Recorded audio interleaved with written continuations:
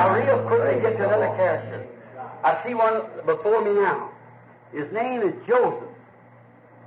He was an elected son. He was a perfect type of Jesus Christ.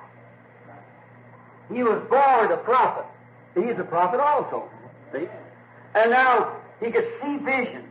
And when he was a little boy, he saw a vision of himself sitting on a throne and his brothers bowing to him. But what? He felt like he was a great guy. See? And all of them, but what did God have to do? He done the same thing that he did to the rest of them. Because Moses was a deliverer, Paul was a deliverer, and now Joseph was a deliverer. He saved his people from the famine. What did God have to do to him? Put him in prison. Yeah, put him right straight to the prison. Yes, sir? Remember, he was sold by his brother to an Egyptian, and they sold him to Potiphar, and Potiphar gave him a little bit of liberty, and first thing you know, that was taken from him, and there he sat in the prison, crying. God had to strip it.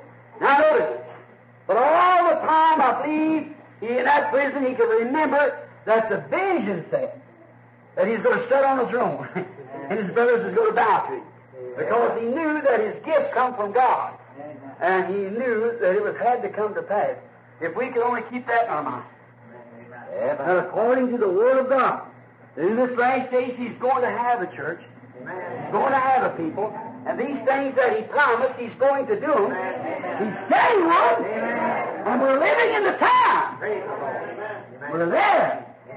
He's just trying to get us to be real prisoners now. Locked in with him. You heard that old song you sing, and then I'm going to shut in with God? Yeah, I want to be shut in with God. Now, that's where I thought about this. Being shut in with God. Nothing else. You only move when God says move. You only do as God says do. See? Then you're shut in with God. Now remember, he was thinking, he also became a total failure to himself. All that he knew, all that he understood and everything, he became a total failure. It didn't work. He was put under a situation to where that nobody would listen to him. He was a prisoner. See? He was put into a situation that unbelievers would not believe. Do you see what I mean? His ministry was of none effect. The people turned their heads. They wouldn't pay no attention to him in prison. What good would his ministry do? He might stand to the prison bars and preach to them, they'd walk on down the street. See? But he became a prisoner. God kept him a prisoner until the wheels got rolled up right. Say, amen. Glory. Hallelujah. Total failure. Finally, God came to him in his prison, like Paul, like all the rest of them. He came to him, and he used the gift that he had given to get him out of there. That's right. He brought him from his prison. What did he do?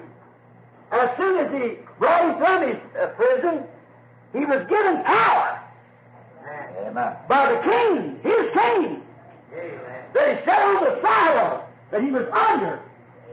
He was brought from the prison house and given power for whatever he said had to happen. Amen. Amen.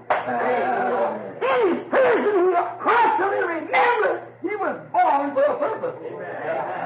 He was going to sit by our king, and all the rest of us going to bow the knee to him.